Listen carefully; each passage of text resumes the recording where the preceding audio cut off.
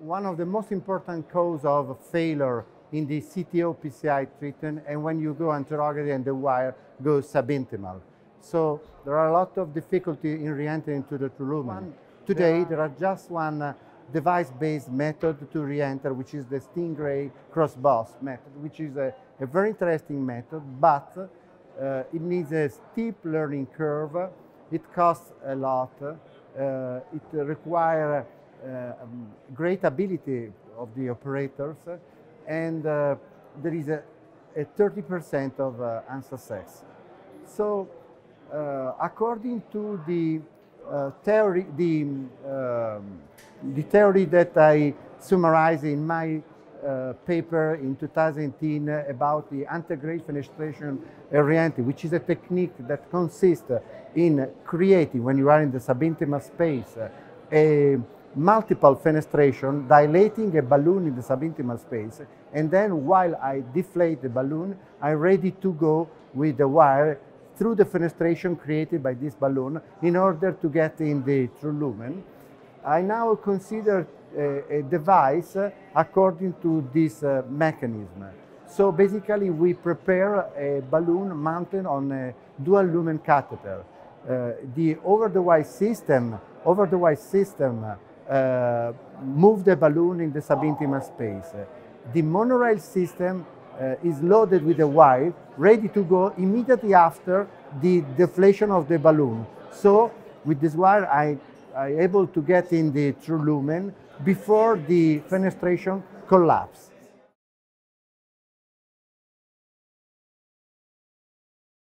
A lot of patients could benefit of this treatment.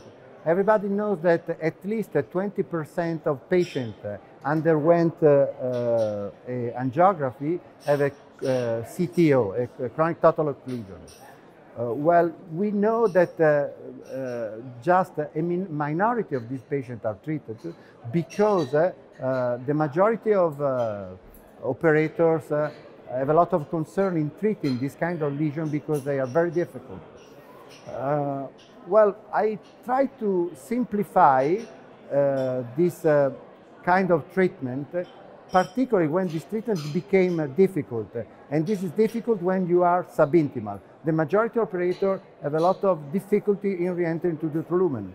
The beauty of this system is that can be adopted by the majority of the operator, and even if you fail, you can consider the treatment as an investment procedure. So you can consider to treat again the patient in 2-3 months, eventually with a good, a more expert operator.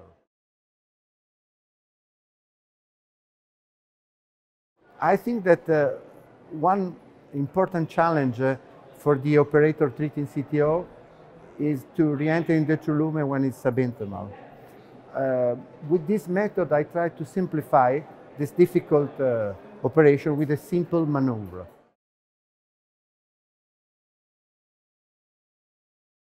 I think it could be a great impact because we can consider with this device, which is not too expensive, it will impact particularly in countries where there is a lot of economical resources in treating this patient. And I think particularly in this area, we can consider to use this device. Yes, together with my colleague Lorenza Zalini, we prepare a multicentric evaluation of this device, and in short time it will be published in a review.